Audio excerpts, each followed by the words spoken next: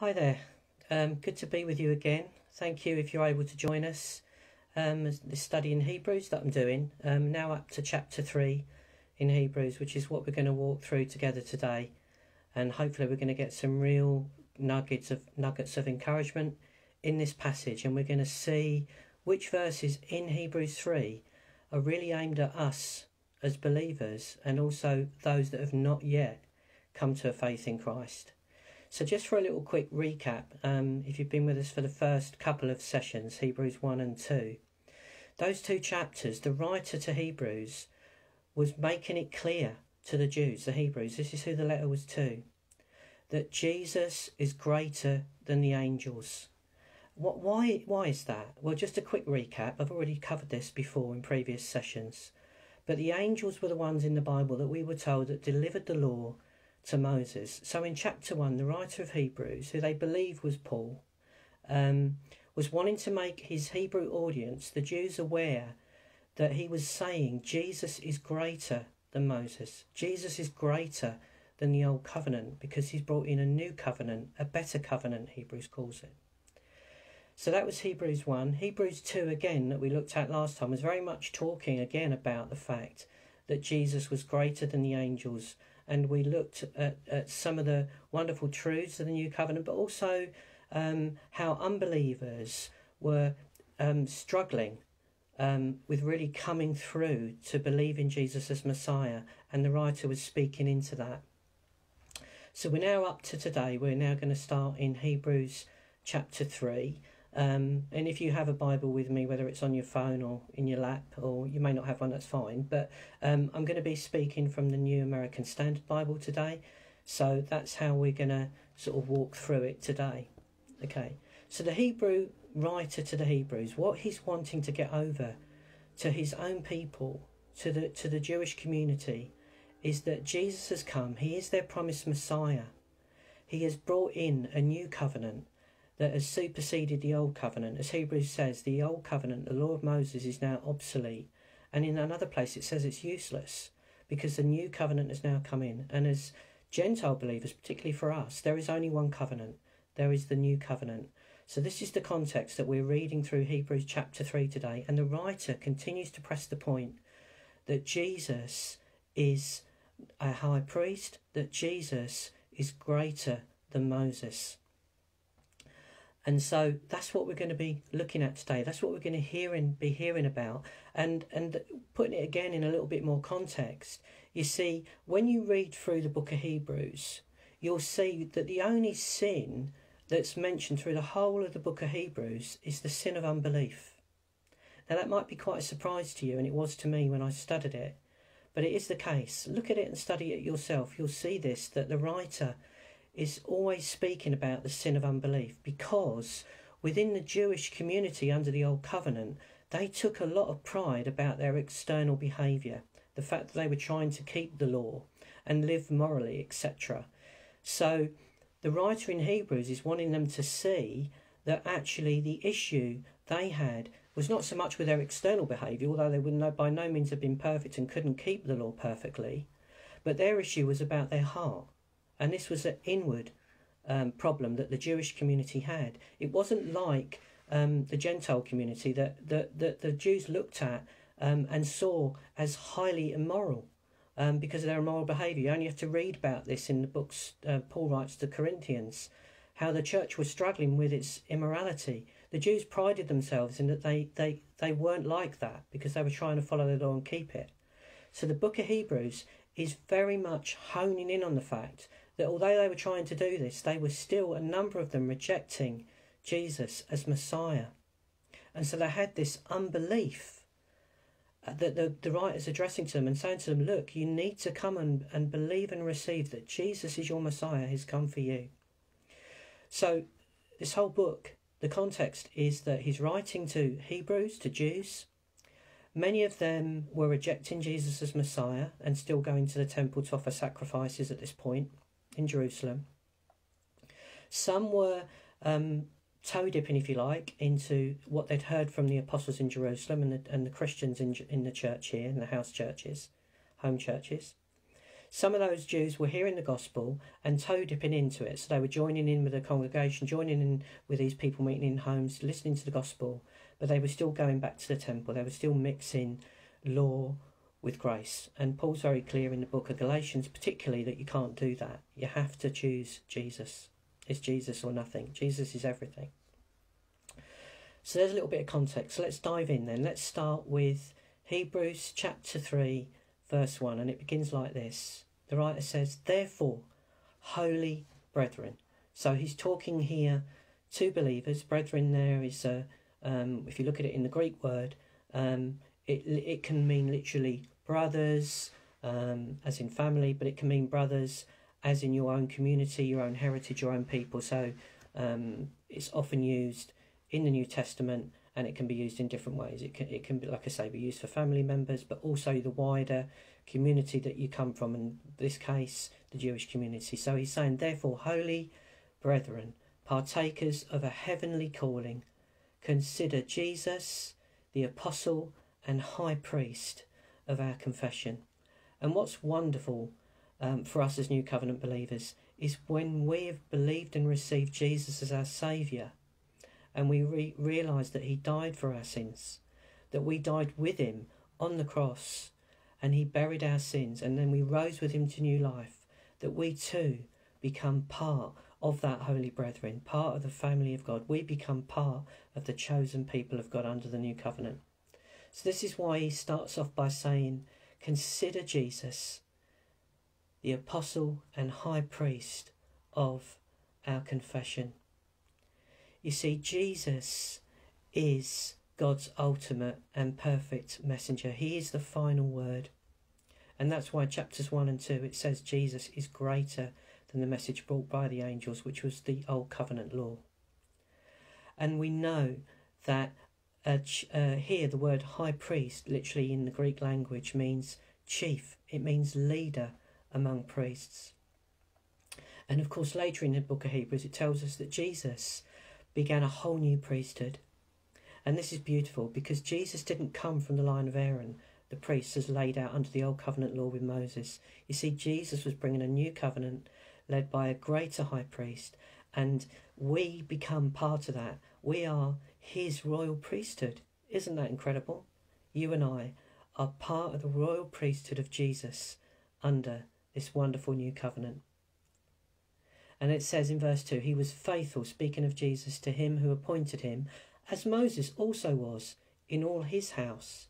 Then in verse 3 it says this, "For he has been counted worthy of," listen, "more glory than Moses." There we go again. The writer's wanting his Hebrew hearers to hear this, that Jesus is greater than Moses, worthy of more glory than Moses, we read, "by just so much as the builder of the house has more honour than the house.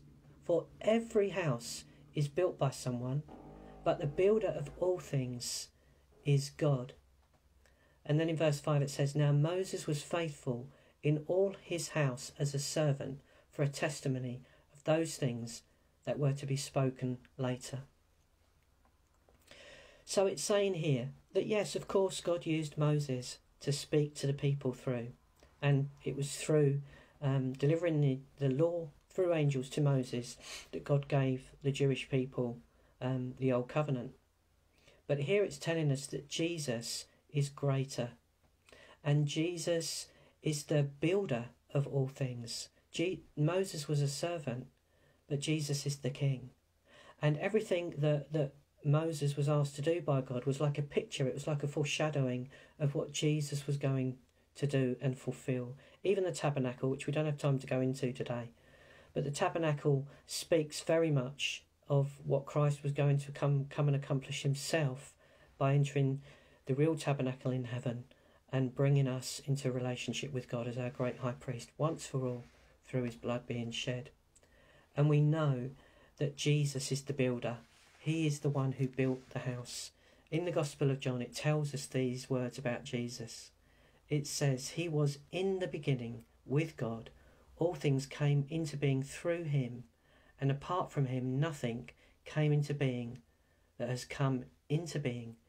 Speaking of Jesus, it says, "In him was life, and the life was the light of men. The light shines in the darkness, and the darkness did not comprehend it. So Jesus is the builder. He designed and built everything. Jesus built the house, the dwelling place. And we now are that dwelling place. We are God's house. We are God's temple, God's tabernacle. And this again is a beautiful truth, that Jesus comes and lives inside you and me right now as a believer by the Holy Spirit living inside of you. You are the temple of God, the Holy Scriptures tell us, and Jesus dwells there as a new creation. The new creation that he's made us, he dwells there because he's made us perfect dwelling place for him by making us holy, cleansed and blameless, righteous in his sight. A beautiful work of salvation by our Jesus. So let's move on. And then verse 6, it says this: but Christ was faithful as a son over his house, whose house we are. We've just talked about that. And then it says these words, which sometimes when Christians read this text, it worries them. It says this: if we hold fast our confidence and the boast of our hope firm until the end. Let me just read that again. But Christ was faithful as a son over his house. So he was faithful to do everything that God the Father had called him to do to bring us to salvation, whose house we are if we're believers. But then it says, if we hold fast our confidence and the boast of our hope firm until the end. I just want to explain to you and make it clear to you that this is not a verse to fear. Where it's talking here about if we hold fast our confidence and the boast of our hope firm until the end, this is not talking about believers. This is speaking to unbelievers. You see, in Bible times, you'll see as you read the letters to the churches written by the apostles, they talk a lot about people needing to hear and believe. The Word of God tells us, doesn't it, that faith comes by hearing, and hearing by the Word of God, which is Jesus. You see, it was a process that people went through when they began to hear the gospel. They didn't necessarily come to Christ straight away. And I think part of the thing is, in our understanding, we tend to sort of think of the prayer of salvation, where people come forward to say a prayer and receive Jesus at that point, a bit like the Billy Graham Crusades. But in most cases, people don't come to Jesus instantly like that. It takes the time. They hear bits of the gospel here, hear bits of the gospel there, go to different things, having different conversations with people. And gradually, by hearing and believing, they come to a place of faith where they realise Jesus has died for them and risen for them and shed his blood for their sins. So this is what this is talking about. There were people in these home churches in Jerusalem. There were Christians in there, sure, and there were people that were, as I've spoken before in other sessions, not yet Christians. There were those that were there asking questions, and there were baby Christians. There were people learning, but there was in this group people that had not yet come to faith, but were on the way to believing. And this is who it's talking about here. If we hold fast our confidence and the boast of our hope firm until the end. How can I say that? Well, in the following verses, it tells us, it puts it in context. Therefore, the very next verse says, just as the Holy Spirit says, today, if you hear his voice, do not harden your hearts. There you go. That's telling us that this verse is aimed at unbelievers, because new covenant believers don't have hardened hearts. We don't have unbelieving hearts. God told us he was going to take out our wicked hearts, take out our heart of stone, and give us a new heart, a heart that wants to say yes, a heart that is obedient to Jesus. Romans 6, Paul talks about our new covenant heart, being obedient to Jesus and wanting to live for him. So there we have it. Therefore, just as the Holy Spirit says, the Holy Spirit is speaking into this under the new covenant, because the Holy Spirit, when we come to Jesus, he comes and he starts to speak to us about the truth of Jesus. And so he's saying, today, if you hear his voice, in other words, you hear the gospel of grace, you hear the truth, don't harden your hearts. And then it puts context into what God's talking about. Who's he talking about here about hardened hearts? He then tells us, as when they provoked me. And he's talking about when God called his people out of Egypt into the wilderness. Let's read on. As in the day of trial in the wilderness, where your fathers tried me by testing me, and saw my works for 40 years. Therefore I was angry with this generation, and said, they always go astray in their heart, and they do not know my ways. As I swore in my wrath, they shall not enter my rest. So these are the people this verse is speaking about here, about needing to hold fast our confidence and the boast of our hope until the end. So if you people that are hearing the message of Jesus need to come to a place of faith and belief in him, not harden their heart, but receive this gift of salvation freely, this gift of grace, and to enter into the rest of Jesus. Jesus becomes our Sabbath rest, which is the next chapter we'll see next time. And Jesus is speaking here, and God's telling us here, for us to enter his rest, we need to believe in Jesus, not have a heart that is hardened to what he's saying to us, but receive his salvation, receive our new heart, and enter his rest. But here he's talking about people that are refusing to do that. This is what is called unbelief. And it says here, doesn't it? They always go astray in their heart. They do not know my ways. They didn't know Jesus. Jesus is the way, the truth, and the life. If you know Jesus, you know the way. And God says here, so as I swore, they shall not enter my rest. Okay. And then verse 12, it says this. It says, take care, brethren. There you go again. So it's speaking into the community of people. Take care, brethren, that there not be in any one of you an evil, unbelieving heart, there you go, that falls away from the living God. Now, does that sound to you like a Christian? No. If you're a believer, you don't have an evil, unbelieving heart that falls away from God. That does not describe a Christian. You have a new heart, you have a new covenant heart, you have a heart that God has given you that wants to say yes to Jesus, an obedient heart. And you don't fall away from God, because Jesus said, no one can snatch you out of my hand. No one. You're safe with me. And Jesus says, once you've believed in me, you've passed. You will not be judged. You've passed from death into life. So this is not describing a Christian. Christians are not described as evil. We're holy people. We've already read that earlier on in this text. So this is speaking to those, again, in the gatherings that were coming into the church, just like we have today, people that come in and inquire, come into church services regularly, but have not yet come to faith in Christ.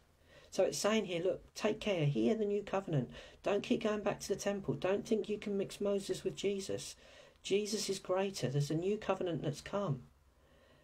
And that's why it's giving this warning here. The writer, he's saying, do not, therefore, take care, brethren, that there not be in any one of you an evil, unbelieving heart that falls away from the living God. It's saying, look at yourself.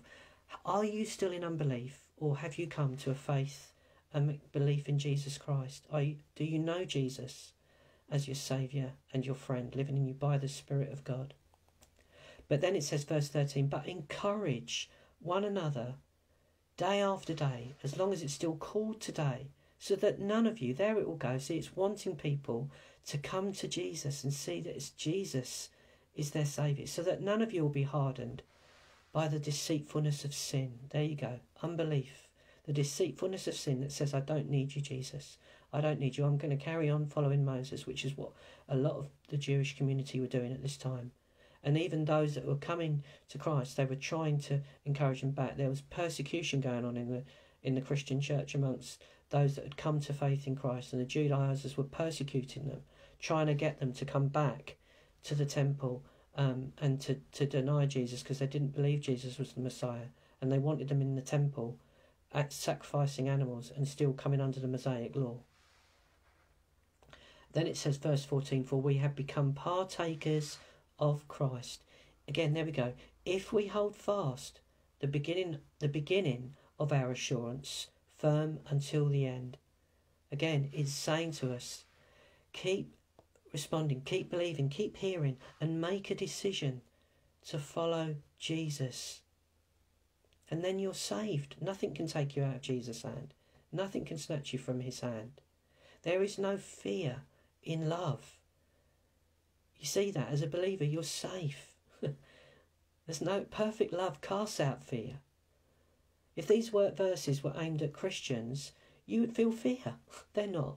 This is speaking to the fact that it's a mixed gathering of people coming together. Some know Jesus, some are baby Christians, some haven't got there yet. Okay, so moving on. Again it says, today if you hear your voice, there we go again, that encouragement, do not harden your hearts as when they provoked me. And then we finish up in the last couple of verses, verses 16 through to 19. For God is saying here, for who provoked him when they heard? In other words, God. Who provoked God when they heard? Indeed, did not all those who came out of Egypt led by Moses?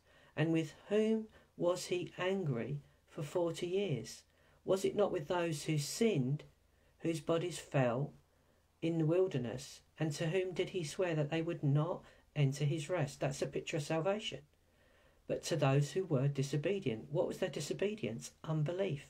Think about what happened when God led his people out of Egypt, out of slavery, into the wilderness. The first thing God did, which was so loving and a beautiful picture of grace, was he didn't take them the short route through the wilderness because he knew they were going to have to fight, and he knew they'd be fearful and would run back probably to Egypt. So he took them the long way through the wilderness to look after them. And they still moaned, even though God produced miracle after miracle for them, fed them, led them through the Red Sea, protected them from their enemies, and did miracle after miracle. And they were, one minute, yeah, we're praising God, next minute, wanting to go back to Egypt. There was this constant complaining and moaning, and yet God still loved them. He still took them through. And then when it got to them coming to the point where God wanted to encourage them to go into the promised land, and he sent the 12 spies, only 2 came back, Caleb and Joshua, with a positive report, saying, yes, we can go in and take this land. God's promised it to us. God said it's a land flowing with milk and honey. We can go into this promised land. But the rest of the spies gave back bad reports because they put their eyes on the giants instead of the giant. God, the God of all creation, who was telling them he would go before them into this land and give them a place of rest. And because they refused, unbelief, they remained in the wilderness all that time, and none of them saw the promised land. They all died there because of unbelief. The only 2 that did were Caleb and Joshua, who believed. And this is a picture of salvation. This is a picture that the writer is saying here and wanting us to understand that Jesus is our rest. Jesus is that promised land. Jesus is our King, our High Priest, our Saviour, and we are his people. And in verse 18, it says, to whom did he swear that they would not enter his rest, but those who are obedient? There we go, the sin of unbelief. So we see that they were not able to enter because of this unbelief. Friends, what the writer of Hebrews is trying to say, he's saying, I'm showing you the new covenant. I'm letting you know that Jesus is the fulfillment of all of this. And if you walk past the cross, if you step over the cross and you just keep going and you ignore it and you go back to the temple and you continue under the old covenant of Moses, you continue to offer sacrifices when Jesus has offered a once for all sacrifice for you by his shed blood, then you're making a mockery of Jesus' sacrifice for you and you're still living in unbelief. But friends, for you and I, there's a better news. We have received the gospel. We do know Jesus. We have received that new covenant heart. We've believed him, we've heard him, we've received him. We have now come into that place of rest. Jesus, for you and me, is our Sabbath rest. Enjoy resting in Jesus today. And I'll see you again. Take care. Bye.